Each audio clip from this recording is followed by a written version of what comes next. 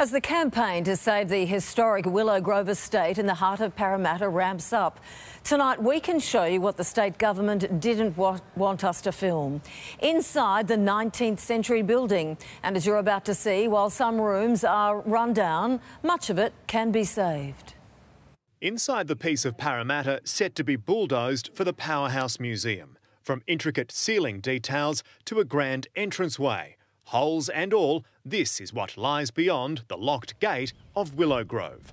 A gate briefly opened today as MPs and activists were granted a tour as part of a parliamentary inquiry. Our camera, however, wasn't welcome.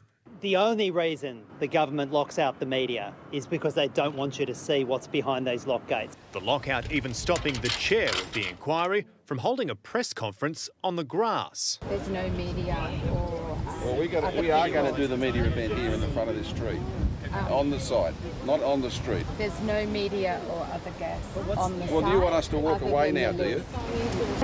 If you want to change the rules, we'll have to reschedule the visit.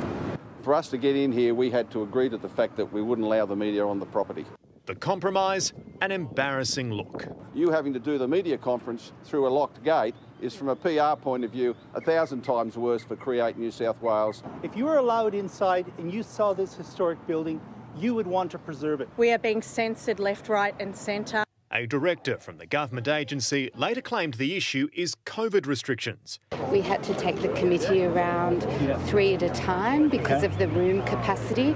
So we just need to know ahead of time so we can organise that. If we organised something, we could possibly come in? Yes, definitely.